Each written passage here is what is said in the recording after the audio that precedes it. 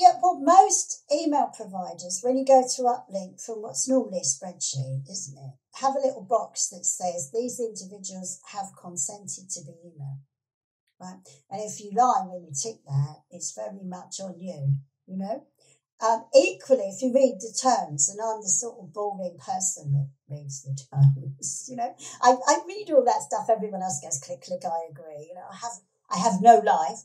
Somewhere in the terms of your agreement will be if that data's dodgy and if the email marketing company gets fined, they'll come back to you. You may think click, click, click, no, no, no. And it is true that 90% of the time right now you won't get caught unless it's a mega, mega, mega database, But people know this. And I mean, I'm no tech supremo, but many of us have accounts where we can create spare email addresses at no extra cost.